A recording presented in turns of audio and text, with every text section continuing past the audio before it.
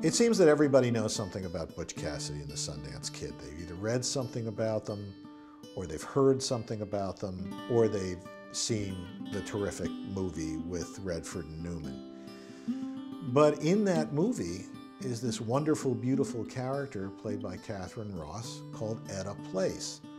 Well, who was Etta Place? Well, I went to take a look to find out who she was and found out that there was almost nothing known about her historically.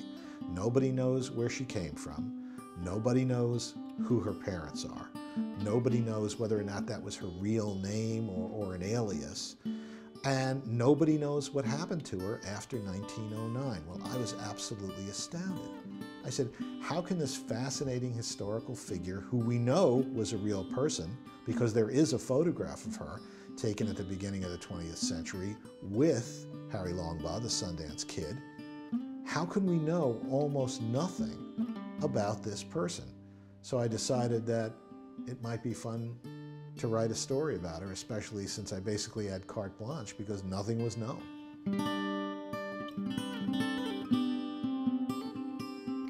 All of the women I know are strong women. That's the only kind of women I've ever been exposed to, and really, quite frankly, the only kind of women I like.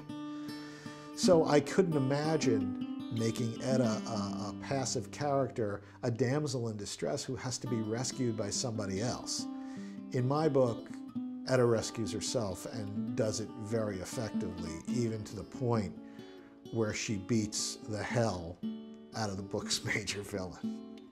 My Etta is a kick-ass, take-no-prisoners heroine. Yes, she is very refined because of her Philadelphia society upbringing. She is well-mannered, but she's also a devil with a horse and a gun. And she's exactly the kind of person who I think the real Etta would have been.